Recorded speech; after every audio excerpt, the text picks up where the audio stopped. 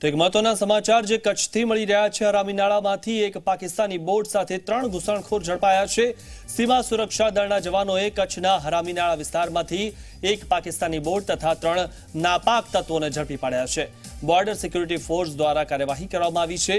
તો fishing boat હોવાનો બીએસએફનો ખુલાસો છે। તો હરામીનાળા પાસેથી વારંવાર જે પાકિસ્તાની ઘૂસણખોરો ઝડપાઈ આવતા હોય છે અને માછીમારો પણ ત્યાંથી ઝડપાઈ આવતા હોય છે, ત્યારે ફિશિંગ બોટ હોવાનો બીએસએફનો ખુલાસો છે।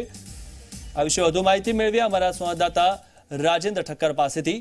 જી રાજેન્દ્ર, જણાવશો વધુ વિગત છે આ વિશેની?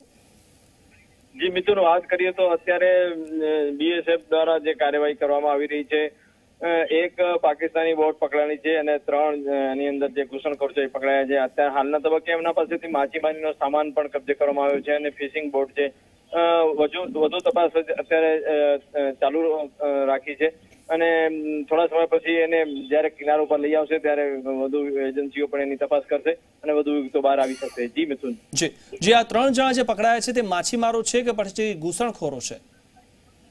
હાલના તબક્કે પ્રાથમિક તપાસમાં એવું બહાર આવ્યું છે કે એ લોકો માછીમારી કરવા માટે આવેલા હતા। એમને થોડો જાળ, માછીમારી માટેની જાળ અને એના સાધનો પણ એના પાસેથી મળી આવ્યા છે અને બોટ છે, ફિશિંગ બોટ છે, થોડો માછલીનો જથ્થો પણ મળી આવ્યો છે।